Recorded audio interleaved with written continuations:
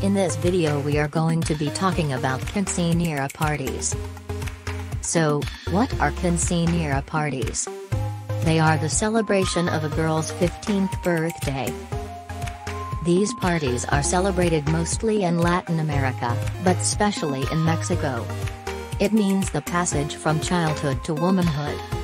More than a party, it is also a religious event. And it is very important for family and society. The key elements are: first, there is a mass for the family and the godparents of the girl. Then, there is a reception or party for friends and family. Later, there is the ritual of the change from a flat shoe to high heels to symbolize womanhood. And there is also a dance which is a choreography made by the girl. This celebration used to symbolize that the girl was ready for marriage. But times have changed, and it now means that the girl has permission to date. That is the end of this video. Thanks for watching.